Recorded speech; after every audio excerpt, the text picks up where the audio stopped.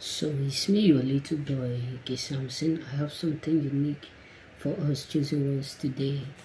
Their rejection is God adequate provision and provision and protection. Let me tell you, many people who reject you, majority of them today are now regretting because they have finally come to understand that their rejection is God with provision, is God protection, is God securing, is God with elevation, and is God with promotion to you. So they rejected you because they have no idea that you are the chief cornerstone. The Bible said that the stone that the builder rejected will end up become the chief cornerstone. So majority of people out there are absolutely sure because whom they rejected have now ended up become the chief cornerstone. Whom they rejected as nobody have now ended up become somebody. So this is something that is costing a lot of people out there heartbreak. This is something that is frustrating many people out there because God provision is something that they rejected, meaning that you carry the provision and they rejected you, not knowing that the rejection will end up bringing out the greatness in you. Yes, they were not seeing what you carry, but that is not enough reason to reject you.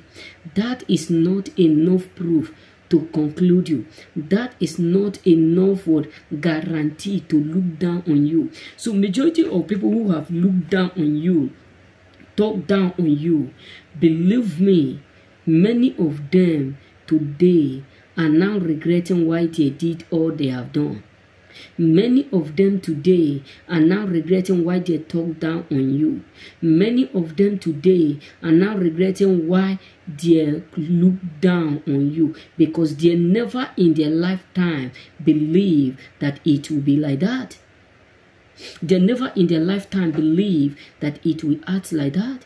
So their rejection is now God's provision. So God keep providing all your needs. Despite of all their rejection, despite of all that they have said, despite of all that they have taught, despite of all that they have did. So many people out there are now absolutely hurt so much because they have fully come to understand that they made the biggest mistake of rejecting you. They have fully come to understand that the highest error they made was rejecting you.